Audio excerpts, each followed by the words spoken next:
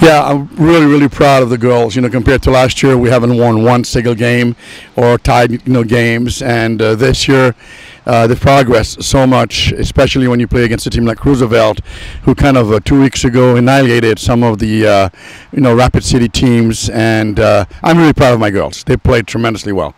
And you should be.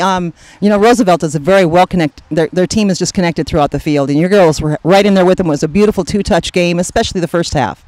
I agree with that. In the first half, the first 10, 15 minutes, they played magical soccer, and then somehow they just strayed a little bit. But we got back on track in the second half.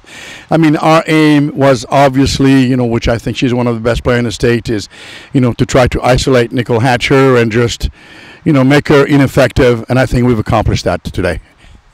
And your girls did. They kept her from even having very many shots. That's correct. She only had one shot, throughout the whole game. And so, like I said, they played a very disciplined game. Very disciplined.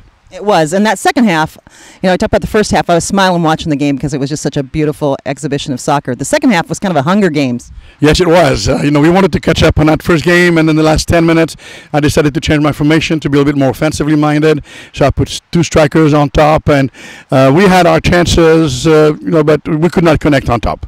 Yeah, it was still a great game. Your girls played very well, and talk about a tale of two games from last year to this year. Oh, absolutely. Last year they just put us to shame. And this year, 1-0, I'm very content with what they've accomplished. And you should be. Well, thanks a lot for visiting with us, Danielle. Good luck against Lincoln next Thursday, right? Yeah, Friday we're playing Brandon. I don't know if we're playing Lincoln on Thursday. I have to check my schedule. Oh, wait, that's Roosevelt that's playing Lincoln on Thursday. Probably. No, yes, Roosevelt, that's right. Roosevelt is playing Lincoln on Thursday. We're playing Brandon on Friday. All right, sounds good. Danielle, thanks a lot and best of luck with the rest of the season. Thank you, Carol. Always a pleasure to see you. Thank you.